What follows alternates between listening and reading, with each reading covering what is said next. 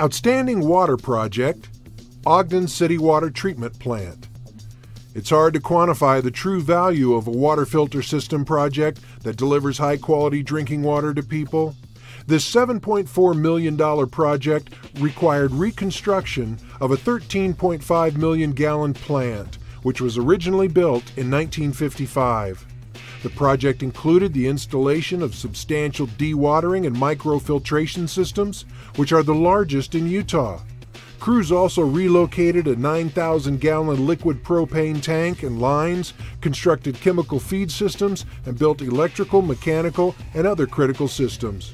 Piping included 42-inch RCP, 12-inch ductile iron water lines, 36-inch ductile iron water lines, sewer, chemical lines, backwash piping, sludge piping, and return wastewater lines. The structure incorporates a steel roof diaphragm, transferring loads to special reinforced masonry shear walls.